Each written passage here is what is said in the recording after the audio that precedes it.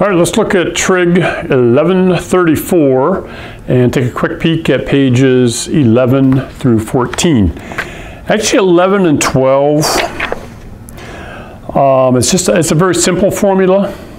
You don't have to necessarily understand it, you're just plugging in. And to get the length of the side, you just multiply the length of the radius, which they give you, times whatever the angle measure is, and that has to be in radians, okay? So on page 12 at the bottom, they have a few that they give you the angle, you have to convert it into radians, and then multiply it times the length of the radius that they give you. Make sure you include the units. I guess they have the units already as part of the answer. It is good to know that in the score key for this PACE, they not only have the answer, but they show you the steps that they followed to get the answer. So again, if you're stuck, try a couple of them, go up to the score key, check how you're doing, and if you're not getting it right, you'll immediately get feedback on what you should be doing to get the right answer, okay? So the score key is part of your teaching tool as you're going through trigonometry. All right, let's look to page 13 and 14. And do you remember in a previous PACE we talked about sine, cosine, and tangent? Some old horse caught another horse taking oats away. Do you remember that? Say it with me. Here we go. One more time. Some old horse caught another horse taking oats away. And so the opposite over the hypotenuse is the sine. Adjacent over hypotenuse is cosine. Opposite over adjacent is tangent. Now with the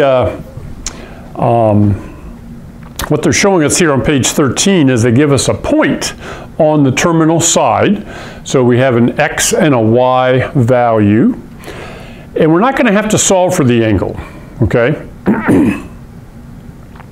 We can just find what the sine, cosine, cosecant, secant, and cotangent are just by knowing the x and the y values. So if I have this, I'm looking at problem number 5 on page 14. So we'll do one together, okay, and just walk through the steps here. So obviously this is the x-axis, so we could say that x is 5, y is negative 12, okay, because that's in this up-down direction here. So the y is negative 12, the x is 5. What we need to figure out is what is r, okay? So the way we solve for that is by doing, that's this length here, we can do Pythagorean's theorem. Remember that? Take this side squared plus this side squared, and then you do the square root of the number that you get. So 5 squared is 25, negative 12 times negative 12 would be 144. And then when you add that, you get 169, and the square root of that is 13. Okay, so the radius is 13. No matter whether one of these is positive or negative, when you square it, you're going to get rid of that negative. So the r is always a positive number, okay?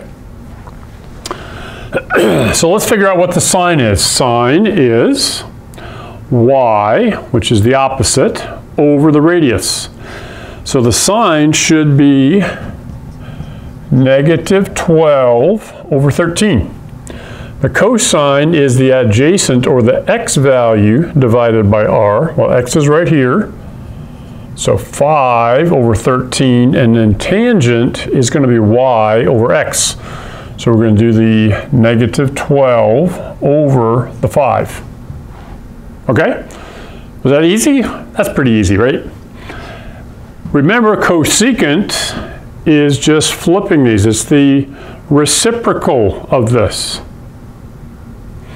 So now you can see what cosecant is. You just flip it over, keep the negative with it. 13 over 5, 5 over negative 12, which we would just write negative 5/12. And again, anytime we have a improper fraction, do not reduce it. Do not do decimals, okay?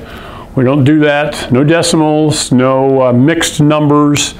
Leave it as a improper fraction in reduced form, okay? So if it's like 6/8, yeah, do reduce 6/8 to 3/4. But otherwise you can just leave the fraction in the form that you get it. Okay, so again, do a few problems on page 14 and then check your work in the score key. Make sure you're on the right track, and hopefully that page will be rather easy for you.